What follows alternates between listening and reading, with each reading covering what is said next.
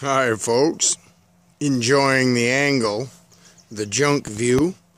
Let me move forward. For now you can see the whirligigging turns all the time now since I disconnected the heavy loaded generator. If I get a little tiny generator, that thing will constantly put out something.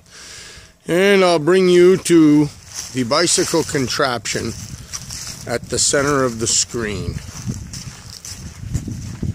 Here we have the bicycle contraption with everything removed except for the back wheel, the derailleur, which has been affixed to the highest gear setting.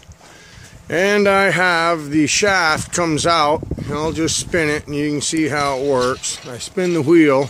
I've taken the buckets off because I'm about to bring it down back. But as I spin it, I don't know if you can see that, but here I'll give it a good whirl. That light lights up. And that's a fairly good load. Let's see how it works. No laughing. Over and out. That damn thing turns all the time now that I took the belt off of it. Well, anyway, here's the wheel laying on an old-fashioned flying saucer that I ran the Tesla coil top-load deal. And the putt-putt with chains. Posi-track unit.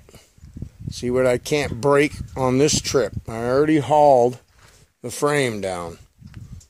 I'll show that in a second. Well, I dragged the frame and the wheel down with that little red tractor. There's the remains of the flying saucer, and there's the skid marks. I'm going to set it up.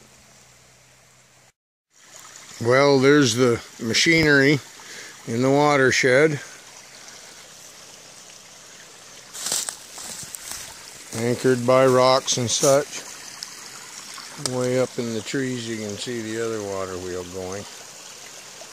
Anyway, now I gotta move the wheel over here. Alright, and here's some unistrut welded up in the form of bracketry. And said bracketry shall be affixed like so, with rods to keep it from popping out. And it's welded, and then these pieces of EMT are pounded flat and bent to form a little hook to keep the center from spreading, and then they'll be hung and screwed all in and suspended. There, something like that, only hung on tripods, suspended 120 feet. Updates in a minute. Haha, no laughing. Liquid nail is being used to glue these seams together, and then I'm stitching them together. So I have one long piece of tin roofing. These are 40-foot sections. Each one, I'll bring them in the woods. I've yet to connect that last one over there. Run them all together and hang them from tripods. Haha. We'll see. Well, there's the wheel and the frame in the stream. Water's getting less and less every week. But here's something I also want to show. This might be out of sequence, but that is 120 feet worth of tin roofing stitched together. All the way up there with glue. Now I have to hang it with tripods. I've said that before. Real briefly, update on progress. There's the little one in the background. There's the arrangement, and I've got 5 tripods set up so far.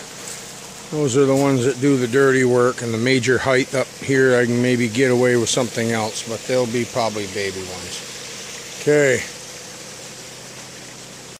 Quick shot of all of the tripods so far.